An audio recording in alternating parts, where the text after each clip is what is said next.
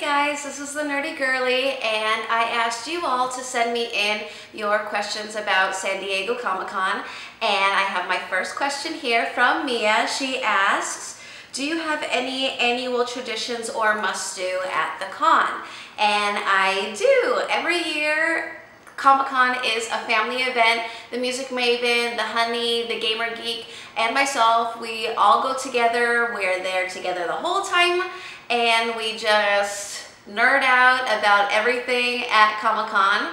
First thing that we do every morning before we leave for the con is take a picture right in front of our driveway with our badges, so you can see our shirts, so you can just get a feel and get hyped up for what is going on that day. And so we take our picture first thing in the morning, good memory, and I make a big collage every year so we can display that and remember all of our memories at Comic-Con. Second thing we do is we vlog every day when we get home.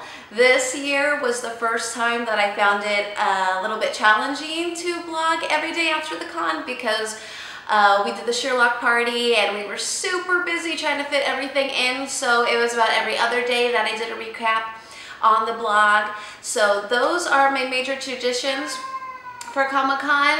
If you guys have some traditions that you do every year at Comic-Con, please leave them in the comments below. I would love to hear them.